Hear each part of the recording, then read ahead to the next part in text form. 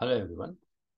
Today we are going to discuss about some important questions for the mid-2 examination of BEEE subject. The BEEE subject for the mid-2 examination, that is third unit part B and the fourth unit and fifth unit. The important questions we will discuss here. In the unit 3 part B, you have to concentrate on this topic, that is draw the VI characteristics of PN-junction diode and explain about it. In this question, you have to draw the VI characteristics and explain about the forward bias and reverse bias characteristics and explain about the what is PN-junction diode introduction also in this question. Next, explain about the effect of temperature on the diode. In this question, if the temperature increases, what will happen to the diode? That you have to explain in this question. These are the long answer questions. Next one is compare the ideal and practical diodes. In this, you have to compare what is ideal. First, you have to write what is ideal diode and what is practical diode. After that, you have to compare ideal and practical diodes with the characteristics. Explain the biasing techniques of the PN-junction diode. So in these biasing techniques, you have to explain what is forward bias. First, what is diode? After that, what is forward bias and what is reverse bias? So there are two biasing techniques we are having. This biasing technique you have to explain in this biasing techniques of the PN-junction diode. So these are the long answer questions in the third unit part B. Now, if you see the fourth unit, in the fourth unit topic is rectifiers. In the rectifier, the important questions in the long answer questions for the BEEE subject in the unit of rectifiers is draw the circuit diagram of half-wave rectifier and explain the operation of the circuit with the relevant waveforms. In this, you have to explain first what is half-wave rectifier, after that is circuit diagram and its waveforms and the parameters, relevant waveforms. Thus, you have to explain, not the parameters, only up to waveforms you have to explain here. Next, draw the circuit diagram of center tapped full wave rectifier and explain the operation of the circuit with relevant waveforms. Up to waveforms only you have to explain. No need to explain about the parameters if the question is like this. Next question is draw the circuit diagram of bridge full wave rectifier and explain the operation of the circuit with relevant waveforms. This is about the bridge full wave rectifier. Next, explain the following parameters of the half-wave rectifier. If the question is like this, explain about the parameters, then you have to explain about the average value, RMS value, form factor, peak factor, and the ripple factor, efficiency, and the transformer utilization factor, and the peak inverse voltage. Okay, these are all the parameters you have to explain. In this, no need to draw the diagram and everything. Just you have to explain directly what is average value and remaining all the parameters. But if the question is like this, then you have to explain about the waveforms only. No need to explain about the parameters. Suppose if the question explain about the half-wave rectifier with its parameters, means you have to explain about the waveforms and the circuit diagram as well as the parameters. But if they differentiate like this, explain about up to waveform, then you have to explain about the waveforms only. If they are separately explain about the parameter, then you have to explain only the parameters. No need to explain about the circuit and the waveforms. This is about the half-wave rectifier and its parameters. Next question is explain the following parameters of the center tapped full wave rectifier. This is about center tapped full wave rectifier. The same question, only the center tapped full wave rectifier. In this also you have to explain what is average value, RMS value, form factor, peak factor, ripple factor, and the efficiency, transformer utilization factor, and the peak inverse voltage. Up to peak inverse voltage you have to explain. Next question is explain the following parameters of bridge full wave rectifier. Average value, RMS value, form factor, peak factor, ripple factor, and the efficiency, transformer utilization factor, and the peak inverse voltage of bridge full wave rectifier you have to explain. Okay, for this type of questions, no need to explain about the circuit diagram and the waveforms. Just you have to explain these parameters only. Next one is compare half-wave and center tapped full wave and the bridge full wave rectifier. In this, you have to take the table or column, that is 3 partitions, and in that you have to explain about the half-wave, center tapped full wave, and bridge rectifier comparison. Next question is explain about the VI characteristics of GNR diode. So this is about the up to the 7th question rectifiers. After the special purpose devices in the 4th unit only. It is related to 4th unit only. Explain about the VA characteristics of GNR diode. In this, you have to explain what is GNR diode and the diagram of the GNR diode and the forward bias and reverse bias characteristics. Next, explain how the GNR diode acts as a voltage regulator and types of regulations. So in this, you have to explain what is voltage regulator first, and GNR diode. Explain why the GNR diode acts as a voltage regulator. You have to explain after the types of regulation. In this, there are two types of regulations are there: line regulation and load regulation. With the diagram, you have to explain. Next question is 10th one. Explain the breakdown mechanisms in the semiconductors. Okay, in that there are two breakdown mechanisms are there: avalanche breakdown and the GNR breakdown. About this, you have to explain. Next, explain the VA characteristics of SCR, silicon control rectifier. VA characteristics you have to explain here. Next, explain the VA characteristics of Schottky diode. You know, these are all the special purpose devices. Okay, there are 5 special purpose devices are there. About that, you have to explain. First one is a GNR diode. After that, silicon control rectifier. Next, Schottky diode. Next, explain about the light emitting diode, that is LED, and its characteristics. And the last question in the 4th unit is explain about the solar cell and its characteristics. This GNR diode and the SCR, Schottky diode, LED, solar cell. These are all the special purpose devices in the 4th unit. This is about the long answer questions of Unit 4. These are all the long answer questions of Unit 4.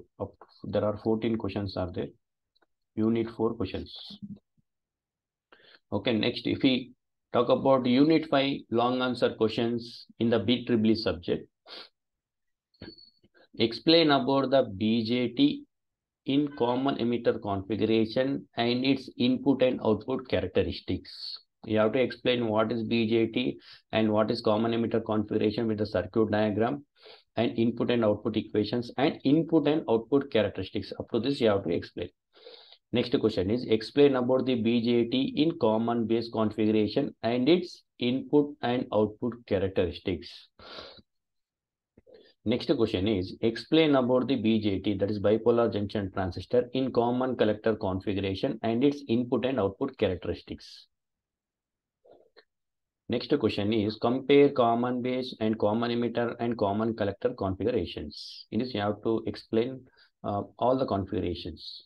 Common base, common emitter, common collector. You have to explain about the comparison. Next, explain about the NPN and PNP transistor. In this, you have to draw the diagram of NPN, PNP transistor, and after that, the equations you have to write. Next, give the relation between alpha, beta, gamma. These are the current gains of the common base and common emitter and the common collector configuration. You have to relate what is the relation between alpha and beta, what is the relation between alpha and gamma, and all you have to explain here. Explain the concept of transistor as an amplifier. So we know that what is amplifier, why the transistor acts as an amplifier, that you have to explain in this question. Next, explain the concept of DC load line.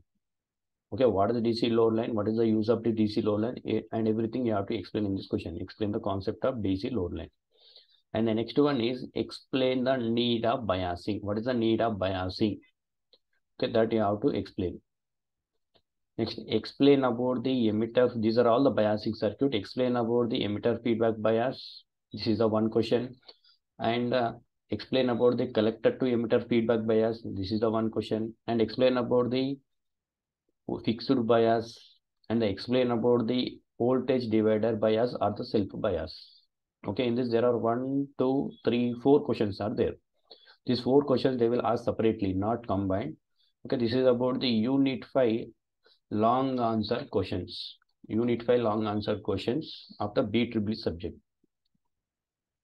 Next, we will discuss about the short answer question, because the short answers are also very, very important. BEEE important questions for mid-to examination, that is short answer question. The first question is draw the VA characteristics of PN junction diode. In this, you have to draw the diagram, not no need to write any matter. Just you have to draw the VA characteristics and indicate the what are the parameters in the diagram, in the characteristics. Next one is draw the VA characteristics of germanium and silicon. In this, you have to combine both germanium and silicon. You have to combine both the germanium characteristics and the silicon, and you have to combine and you have to draw the just draw the VA characteristics, not more than that. Just it is a 2 marks questions. What is cut-in voltage of diode? Okay, in this you have to explain what is cut-in voltage. Cut-in voltage denoted by the which letter, and everything you have to write. In this you have to write what is the cut-in voltage of germanium diode and the silicon diode. In this you have to indicate. Next, what is reverse breakdown voltage of the diode? Next question. This is how you have to explain what is a breakdown agent. Just definition. Definition you have to write here. What is depletion region? This is the one question. Next one is what is knee point? Okay, and the next one is what is reverse leakage current? Next, what is the diode current equation? Just you have to write the diode current equation and what are the parameters in the equation that you have to write. Next one is draw the ideal and practical equivalent symbol for PN-junction diode. Just you have to draw the symbols of the ideal and practical equivalent symbols in the PN-junction diode. And the next one is define what is drift current and what is diffusion current. Okay, these are the short answer questions of Unit 3, Part B. Next, Unit 4, rectifiers, we will discuss short answers. What is rectifier? Just to classify the rectifiers, classification of rectifiers. Next, define ripple factor. What is ripple factor? Is which is denoted by the which letter, and the formula you have to explain this. What is peak inverse voltage? And draw the circuit diagram of bridge rectifier. In this, just you have to write the bridge rectifier circuit diagram. Here also, draw the circuit diagram of center tapped full wave rectifier. Only diagram you have to draw because it is a short answer question. Draw the circuit diagram of half wave rectifier. Next one is draw the VA characteristics of Zener diode. Just you have to draw the characteristics, not more than that. Why the Zener diode acts as voltage regulator? Okay. Zener diode application is voltage regulator. Why it is acts as regulator, voltage regulator? Just you have to write in 2 to 3 sentences. Draw the VA characteristics of SCR, that is silicon control rectifier. Just you have to draw the VA characteristics. Next one is define efficiency and what is the efficiency of all the rectifiers. All the rectifiers means half wave rectifier or center tap to full wave rectifier and bridge rectifier. Just any one rectifier they will ask, but I mentioned all the rectifiers here. Define transformer utilization factor and what is the transformer utilization factor of half wave rectifier and center tap to full wave rectifier and the bridge full wave rectifier. Okay, any one they will ask. Next one is what is transistor and classification of transistor. This is Unit 5. Unit 5 short answer questions. These are the Unit 5 short answer question. In that first one is you have to define what is transistor and after that what are the classification of transistors. Next one is what is bipolar transistor. Next, what is unipolar transistor? With examples you have to write here. Yeah, with examples here. Examples with example. What are the examples of bipolar transistor and what is the examples of unipolar transistor? Then you will get the good marks. Draw the symbols of PNP and NPN transistors. Just you have to draw the symbols, not more than that. Next one is why BJT is called as current control device. Generally, BJT is a current control device. What is the reason that you have to write here? How alpha and beta are related to each other. The relation between alpha and beta, that equation you have to write. Next one is what is amplifier? Generally, transistor acts as amplifier. Why it is acts as amplifier and what is amplifier, that you have to write here. Draw the input and output characteristics of common emitter, common base, and common collector configuration. In this, just you have to write. They will ask input and output characteristics of any one configuration, not all the configuration, because it is a short answer question. Just common emitter configuration, just input characteristics and the output characteristics, just you have to draw. Or common base and common collector, any one they will ask, not all. Define stability factor. What is stability factor and why, which letter it is denoted by, and what is the formula of the stability factor, you have to write here in this question. Next, to define what is active region and what is saturation region and what is cutoff region. This is a one more question of unit 5. In this, just you have to write the definitions here. In the output characteristic, there are 3 regions: active region, saturation region, and the cutoff region. In this, you have to write what is active and what is saturation and what is cutoff region. These are the mid to examination important questions. So all of you concentrate on these questions. Okay.